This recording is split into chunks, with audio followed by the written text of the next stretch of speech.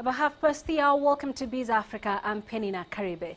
A new report on oil theft in Nigeria has pointed out a direct link between the oil theft and international organized crime, with proceeds being laundered in world financial centers like Britain and the United States. According to the report by London-based Chatham House, an estimated 100,000 barrels per day of oil was stolen from pipelines in the Niger Delta in the first quarter of this year. This is a direct threat not just to revenues but also to consumer safety and the environment. CCTV's Peter Akaba has more. According to the 70-page report entitled Nigeria's Criminal Crude, the oil theft amounts to around 5% of Nigeria's current 2 million barrels per day production, but has a wider impact because oil companies are often forced to shut down pipelines due to damage caused by thieves. Nigeria produces 400,000 barrels per day, well below its capacity, mainly due to theft and pipeline closures. It's costing the government a lot of money. It's roughly about 5% of Nigeria's export levels in 2012. And it's causing devastating environmental damage. The activity costs Africa's second biggest economy an estimated $5 billion a year in potential revenue. According to the report, recent increases in global oil prices have also spurred the theft. Before 2000, it wasn't really worth stealing when the oil price was low. And now with oil at $100 a barrel and more, it's very, very lucrative business. With the theft on what has been termed an industrial scale, the report follows a trail that shows proceeds are laundered through world financial centers and used to buy assets in and outside Nigeria. The report named the United States, Britain, Dubai, Indonesia, India, Singapore and Switzerland as likely money laundering hotspots, and the United States, Brazil, China, Thailand, Indonesia and the Balkans as the most likely destination for stolen oil. The proceeds of stolen oil washing up in other countries' financial systems could compromise their banks, it could compromise their refiners, and it could compromise anybody who comes into contact with this oil. Nigeria's oil minister Diezani Alison Madueke has called for stolen oil to be labeled blood oil, arguing that the security risk is similar to those in past and present mineral conflict zones such as Angola, Sierra Leone or the Congo. But the Chatham House report suggested violence associated with the theft is less than reported, although armed gangs have destabilized the oil-producing Niger Delta in the last decade. It runs through possible options for foreign powers interested in curtailing the practice, such as genetic oil fingerprinting, sanctions or regulating Nigeria's sales, but dismisses most of them as likely to do more harm than good. We identified 5 different countries that had a significant oil theft, but only one had it to the scale of Nigeria, and that was Russia. Nigeria is among the world's top 10 crude oil exporters and a key supplier to Europe, Brazil and India, providing billions of dollars in income for foreign oil and shipping firms, not to mention a local economy almost totally dependent on oil. Peter Akaba, CCTV.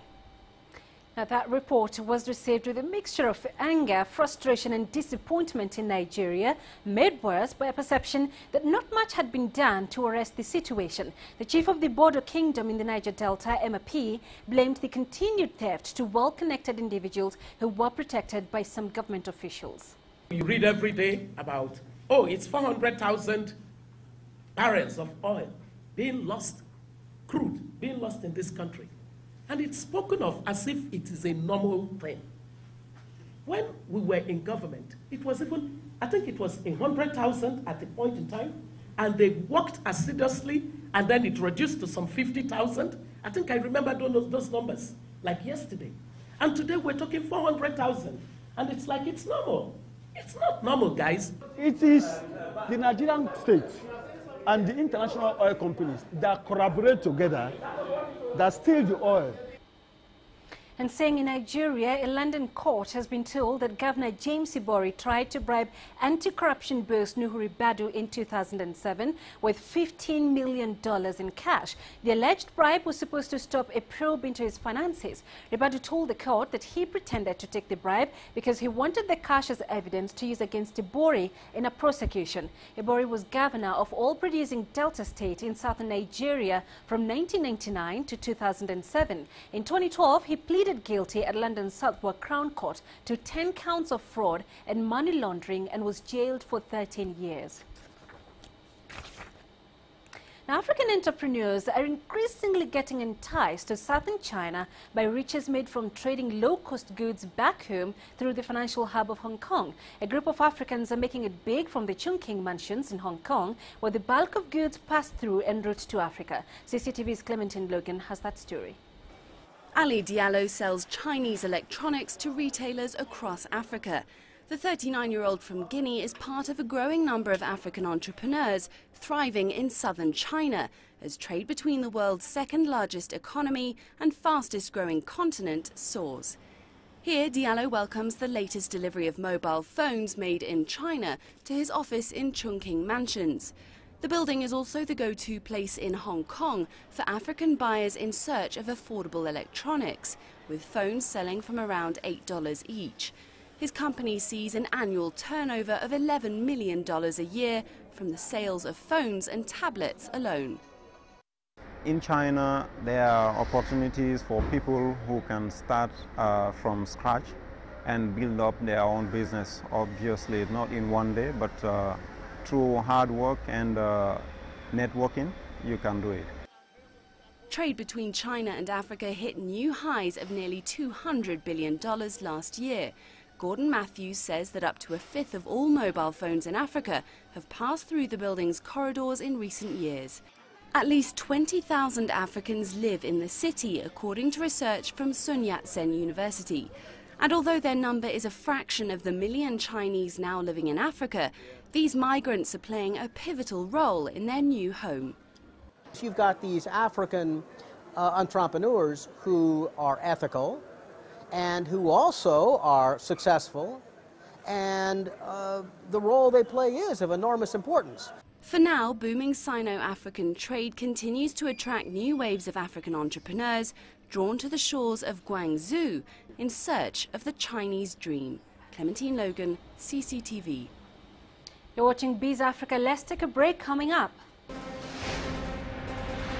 The Eastern Cape of South Africa turns to wind power with liquid plans for a new 80 million kilowatt plant.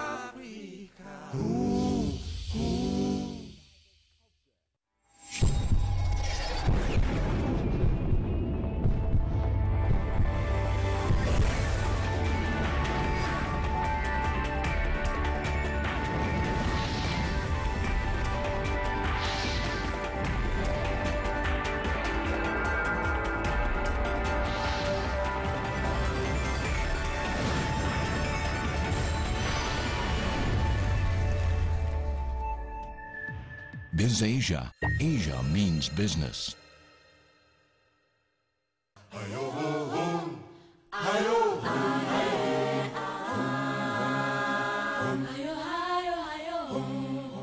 Welcome back to BizAfrica. Alternative energy generation will soon be a reality in the Eastern Cape province of South Africa. Earlier this week, a wind farm on the outskirts of Port Elizabeth saw the installation of 3 140-meter-high wind turbines that will provide electricity to 3 local communities in the area. Here's CCTV's Angela Coppola with that story.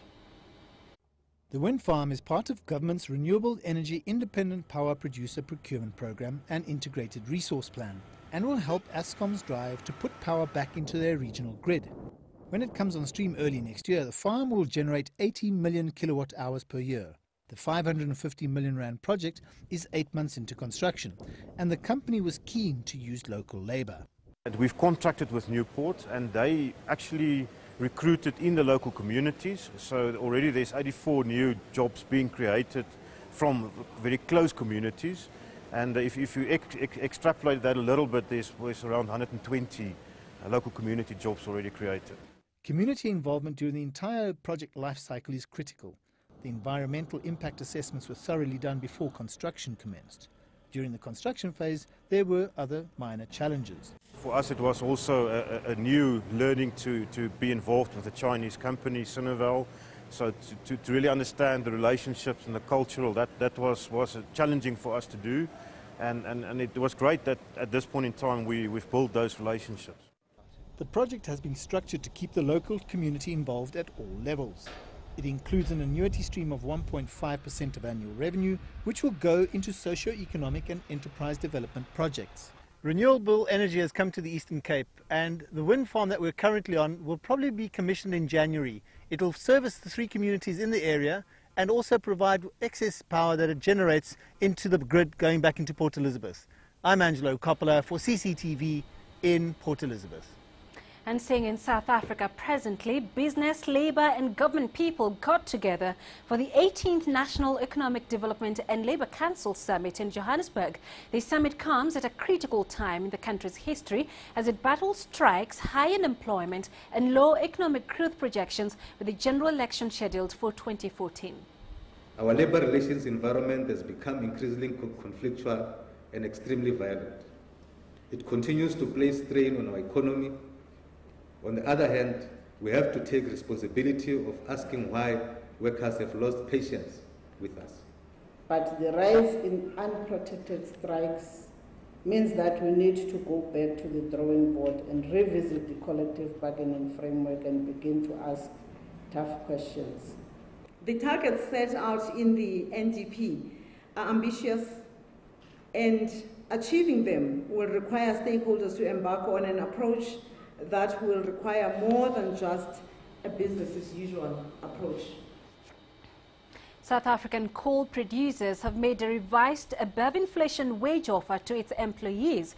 The move is seen as a way of averting industrial action in the sector. The producers, who include units of global mining giants Anglo American and Glencore, made a final offer of pay hikes ranging from 7 to 11%, which is above consumer inflation levels. The offer says salaries will increase by inflation plus 1% in 2014, with a guaranteed minimum of 7.5%. The Solidarity Trade Union and the National Union of Mine Workers (NUM) said the workers had until Monday to accept, reject or propose changes to that offer.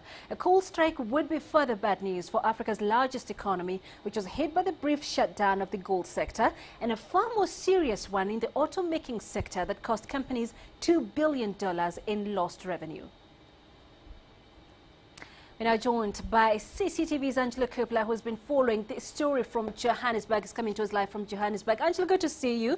So obviously South Africa cannot ignore the issues of labour unrest in that country. What solutions did the summit propose? Well, the bottom line is the plenary session that we were in, there weren't any solutions that we heard of.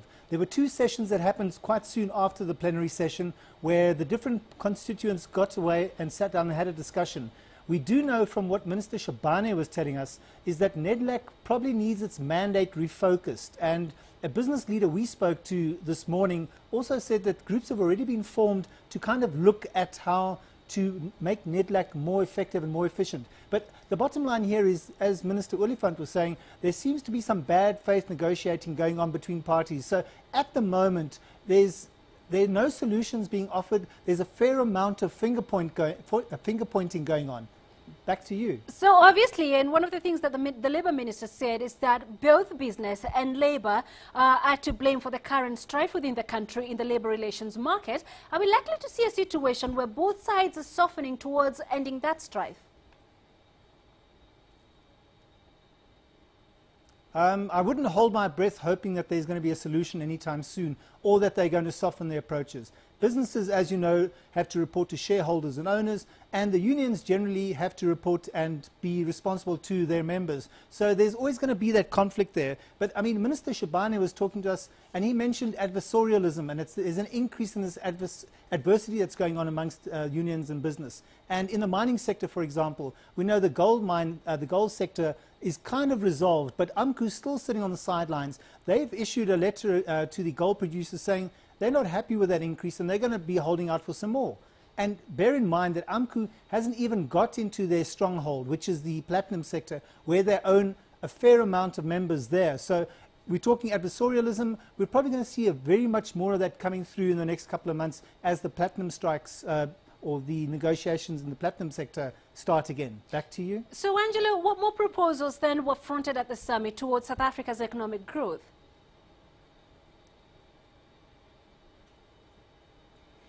Well, you know what, we're listening to the key constituents, which are the communities, labour, business and government. It seems that it's more of the same. The unions want a living wage, which they say they're not getting because inflation's eroding what their workers work home with.